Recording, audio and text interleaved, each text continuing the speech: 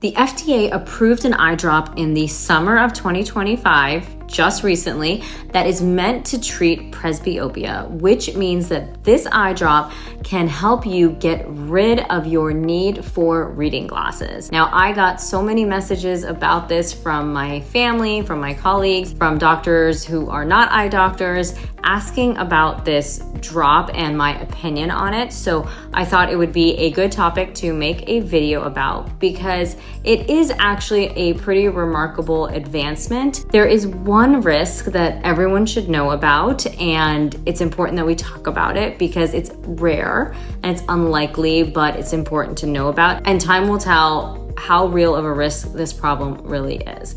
Now, it's also important to note that this type of eye drop is actually not the first of its kind. There is an eye drop that already exists to treat presbyopia, but this eye drop and the newer eye drop are slightly different in how they work, as well as in their potential side effects. So today we are going to get into everything that you need to know about these two eye drops, how they are different, how they are similar, the side effect profile, and the one thing that I really worry about as an ophthalmologist and what I would want all my patients to know if they are considering to use this drop in the future. Hi everyone, my name is Dr. Sai Nagori. I'm a board certified ophthalmologist. You're watching the iFacts.com channel, and if you want to stay in the know about all things on how to keep your eyes healthy, keep your vision good until you die, be sure to hit like and subscribe below. So let's dive in. So the first drop that came out to treat presbyopia and eliminate the need for reading glasses is called Vuity.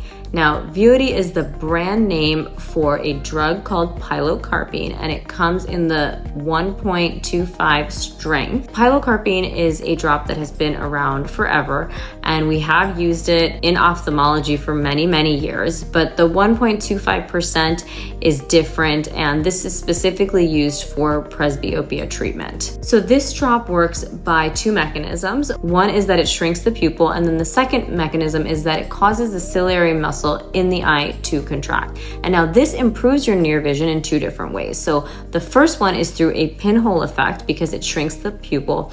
And then by contracting the ciliary muscle, it actually increases your focusing power or your accommodation. But it does also carry a risk of side effects like having a brow ache, headache, as well as temporary nearsightedness, which we call a myopic shift. Now the headache will go away after a certain time, but it is important to let patients know that this could happen.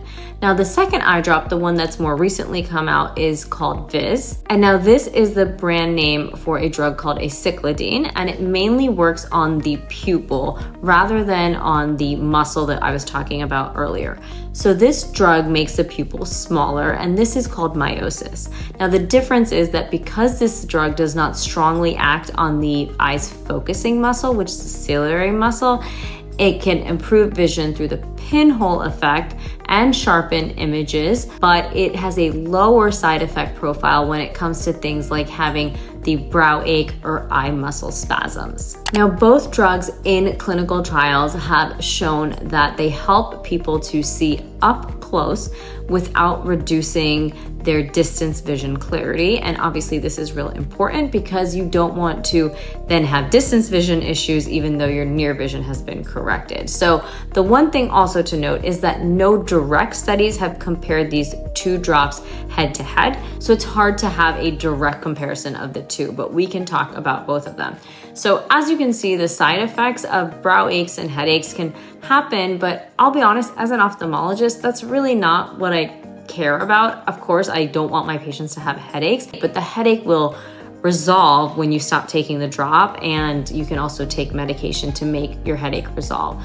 So there is one potential risk, and I say potential because it's not very common, and actually this was not actually reported in the actual clinical trials, but there is a risk with miotics of having something called a retinal detachment.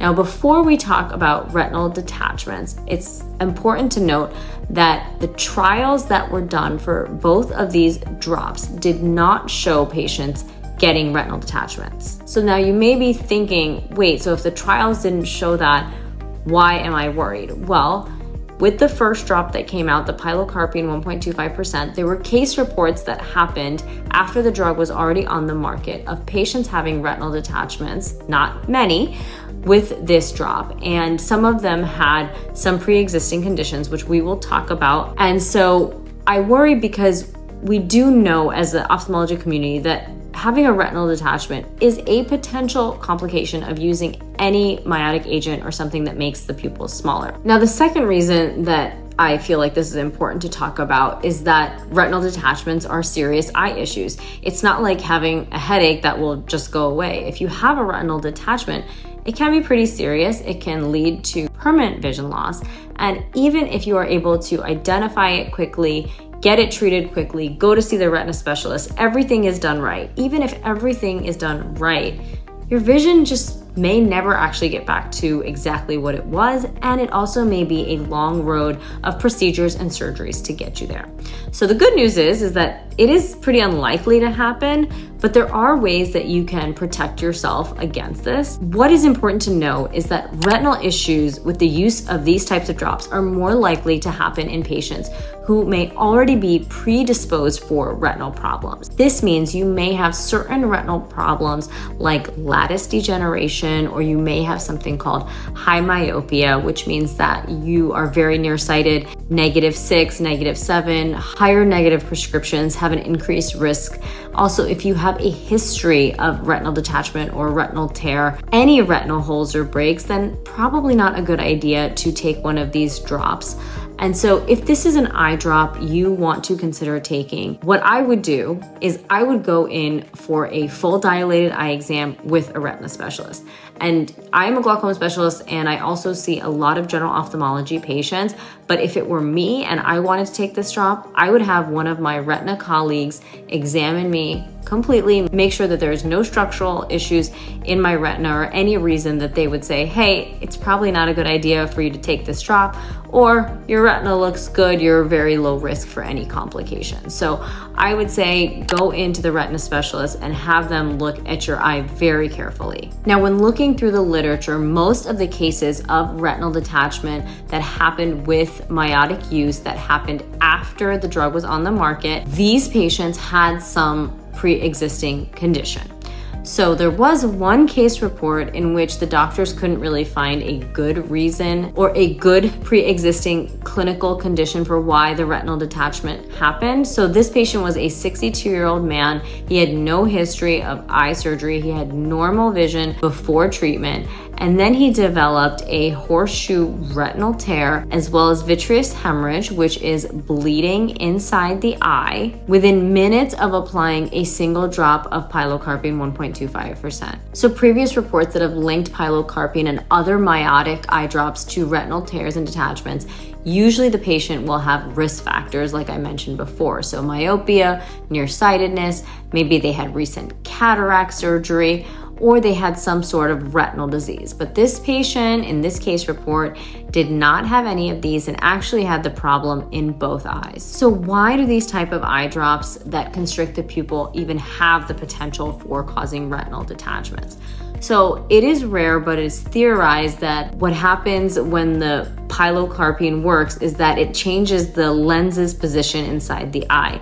And this can actually potentially cause traction or pulling of the vitreous, and the vitreous starts to pull on the retina, which can then lead to a retinal detachment. So because the clinical trials that were done of the pilocarpine excluded higher risk patients and followed them for about 30 days, it may explain why no retinal detachments were reported, because sometimes these retinal tears and detachments happened after 30 days and they happened in high-risk patients. So they're not common in patients who are better candidates than others. The chance is not zero, but it's far, far less than if you already are likely to have some kind of retinal issue. So all of this is to highlight the importance of getting a full, thorough eye exam and checking for pre-existing retinal conditions before starting this type of eye drop. Also, it's also important to note that even without a pre-existing condition, the risk of having a retinal issue from these types of drops does exist. Again, uncommon and rare,